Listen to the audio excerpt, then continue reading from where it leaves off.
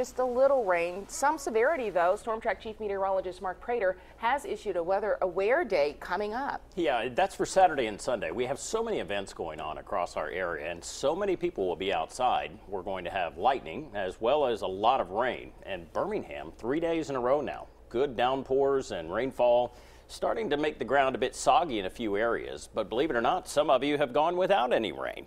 Quick look at our Storm Track weather headlines. Showers, thunderstorms increasing in coverage. Thunderstorms likely over the weekend. And as Sherry mentioned, I've issued a weather aware for both Saturday and on Sunday.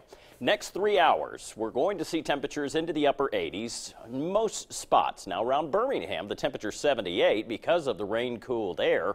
85 by 7 o'clock, 81 at 8 o'clock, and the chance of a few showers not out of the question. Here's a look at the radar across the southeast for the past 3 hours. Not as active across Alabama today, but we did have a few thunderstorms that developed. But as we get into the weekend, this will become our problem. This area of low pressure, which is bringing so much rainfall to Texas, well, that is going to have an impact on not only Louisiana for today, but then Mississippi later tonight. And then as we get into the weekend, it will begin to affect us here locally. All we have around Birmingham is just a little bit of light rain, but there are other thunder showers that have been popping up.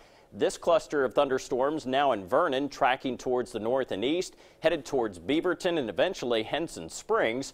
And you can see the time frame anywhere from 15 minutes for Pine Springs to 32 minutes for Henson Springs. And then north of Tuscaloosa and Holt, we have a few thunder showers. These are actually 3 different cells that are tracking towards the north and east. You'll see places like Little Shoal and Gilmore get those within the next 20 to 30 minutes. And there's a batch of rain now, which is actually dying down just a bit, but it is moving out of northern Lamar County, headed towards Hamilton. So it will be in Hamilton within the next 15 to 18 minutes. And this is the most concentrated hour of showers and thunderstorms, or at least this hour, most concentrated area. And that will be the trend through the night. I expect that we'll still see an isolated shower or thunder shower at least until midnight. Then things quiet down overnight into early tomorrow. Muggy, mostly cloudy start, very similar to what we've had the past number of mornings. And then the chance of showers and thunder showers will begin to develop again. Now, we do have the Jazz Fest, which is going on, the Magic City Jazz Fest, as well as Alabaster City Fest this weekend. So keep in mind, even though things don't look that bad as far as rain chances go, tomorrow we still could have a decent amount of thunderstorms popping up through central Alabama. Tonight, fair, warm, muggy, isolated thunder showers, 70s the low.